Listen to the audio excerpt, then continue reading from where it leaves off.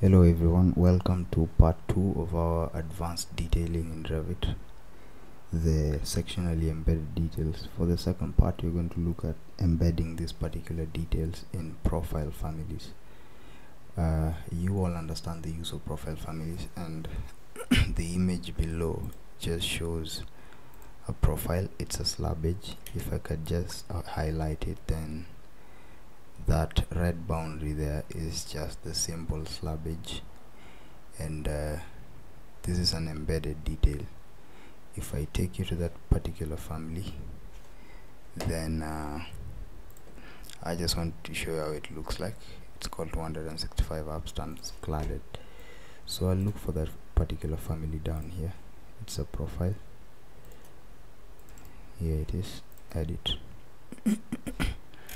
Now, earlier on I mentioned that in profile families you are not able to use symbolic lines to show your detail. So the only option you have is to use a detail component, and sometimes you realize that there are actually no proper detail components or sufficient to make your detail, so you must make your own detail component.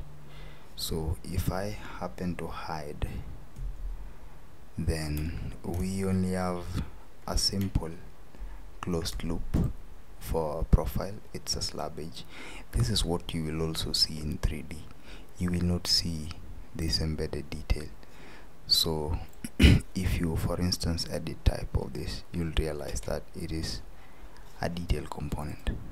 So I will not use the same example to show you how to make one, but we'll start from a different we'll start from a set of lines and how you can get to a sectional detail using a profile.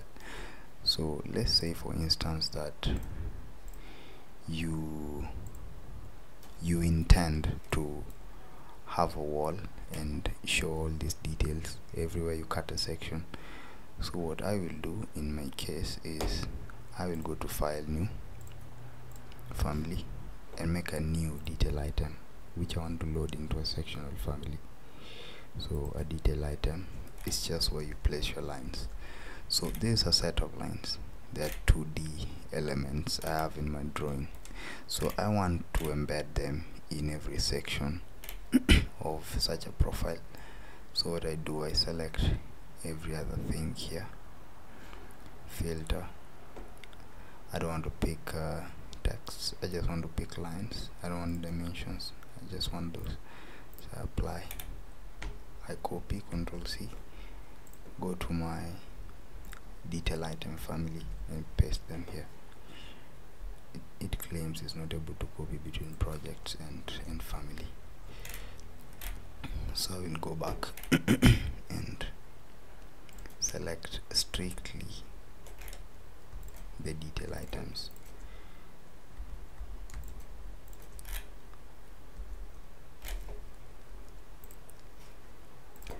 I have selected every other thing with the exception of the families, the detail item families. So that is what brings the problem. You can't really copy directly. So what will come in are the other lines minus the detail item families. So those ones, like these two, I'll edit type and load them into that detail item family, and they're quite big, so I think I'll choose the smallest size, M10, and resize that and that, and just keep them there. Create a copy, keep them there like that. So we still don't have our profile. This is just a detail item. So what about the profile? I want the profile to be a wall profile which will host the whole of this element as a 3D representation or something. So I will go to New again, Family, and this time around make my profile family. I want it to be hosted on a wall. So I'll open and this is the host face, the face of the wall, and this is the host, the wall itself, and the insertion point. So I will simply bring in my detail item into the profile. We still don't have the profile yet. I just want to use this to sketch out my profile. So my profile will look something like this. Remember, it has to be just a closed loop. So am I able to select? Yes. Let me change my units to mm.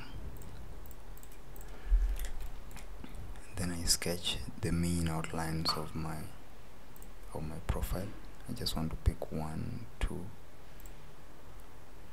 3, 4, 5, 6, 7, 8, 9, 10, 11, and I'll briefly hide double H so that I can get the sketch out. So split this, trim, get that there, copy this,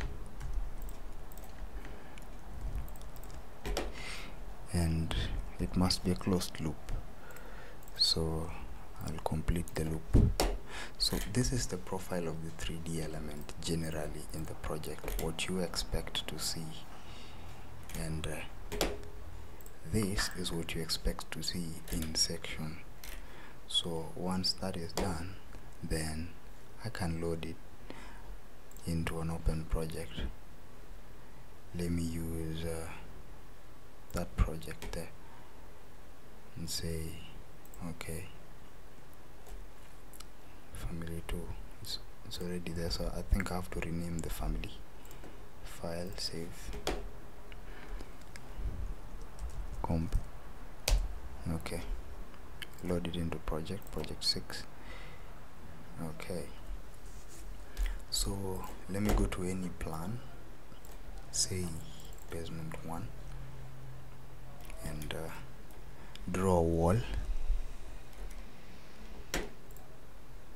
Let me say this wall 100 from here to here, and then I carve it out a bit to there. Select, go to 3D. Oh, come on. Let me make it a little bit higher for 150. Okay. Go to 3D. I'm not sure why I can't see the wall.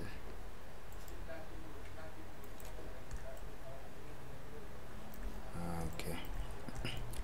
Let me just draw another wall here.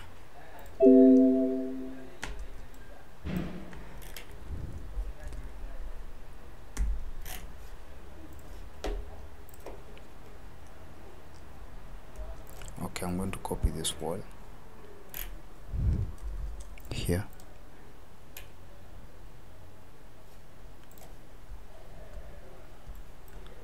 This is the wall I want to use for my experiment, so I'll make it shorter.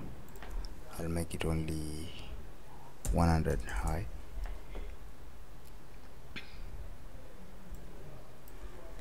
And the experiment I intend to do is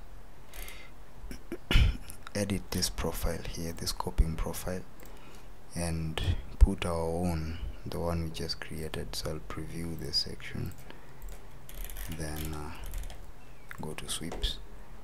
I just want to change it to my new profile. Okay, this is what the profile looks like. Let me just say okay for now. Okay. So that is our profile.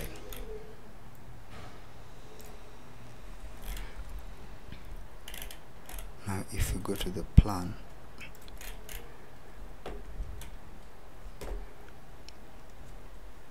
then what we're interested in is the section to this wall, which, as I said earlier on, must be perpendicular to that particular wall there.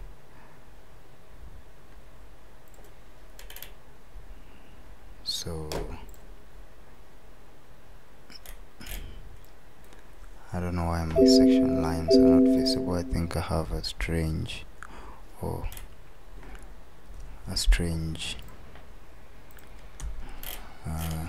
view template. Okay, so let me just take this one, cut through here, because this is the wall I just edited, and it has to be perpendicular to this particular wall. So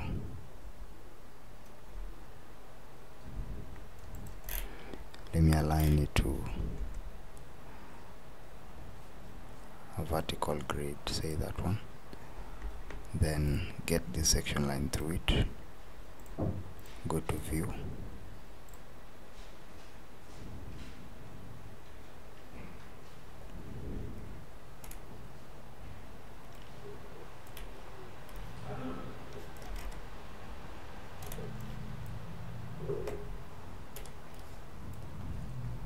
can't see my wall.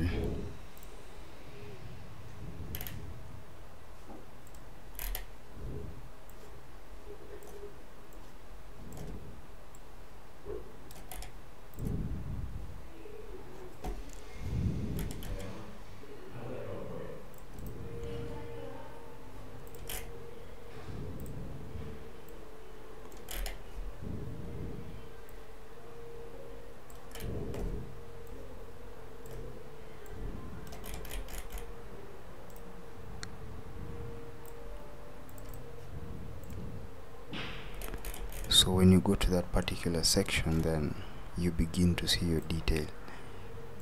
The smaller you make the larger you make the scale, the more refined the detail becomes. But the basis of doing this is just to, you know, every time you have your section, then you see your detail. And I think that eases detailing in Revit.